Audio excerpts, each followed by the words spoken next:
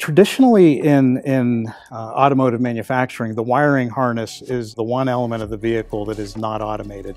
As you're adding more content, both electrification and adding all of this convenience features, as well as added safety, and of course autonomous driving is adding a ton of features and additional wiring content. So just sheer amount of labor, hours that go in, are increasing. Some of the OEM's greatest challenges as they move into level 3, level 4 autonomous vehicles is the ability to package the electrical system in the vehicle. When you have two factors, one is increased content as well as the increased labor hour, cost per hour, when you add those two things together, labor cost is really increasing at a tremendous rate.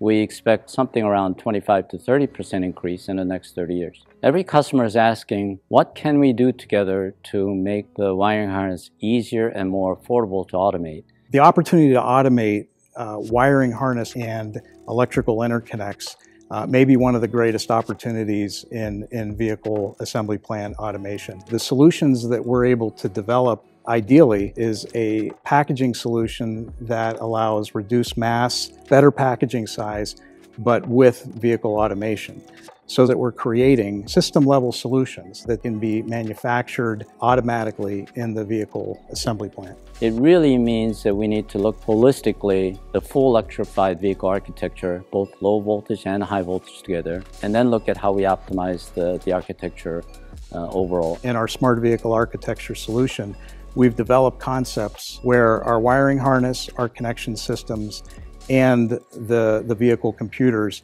can be assembled robotically without any interaction of human beings. As the wiring harness really progresses more into these smaller zone type of harnesses that SVA envisions, it would be more like the sub-assembly harness automation that we have today that can naturally transition into essentially the future wiring harness itself can be automated fully. Our customers are looking for solutions, and we've had some great success sharing a lot of our innovations that not only include architecture solutions, but product solutions combined with manufacturing innovation that helps them solve these problems.